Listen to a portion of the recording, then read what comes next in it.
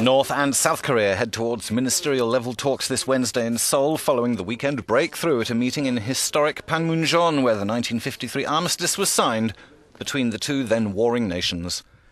It will be the first talks at this level in 6 years, and will end a period of frosty and sometimes violent relations, which culminated earlier this year with all contact suspended and telephone hotlines cut. South Korea's president has held a cabinet meeting to prepare the agenda for talks and set priorities.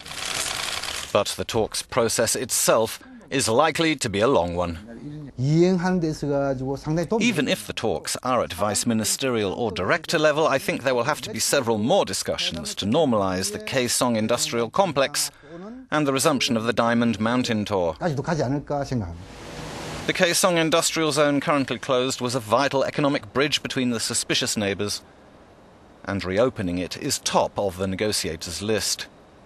A Red Cross emergency hotline between the capitals has already been restored.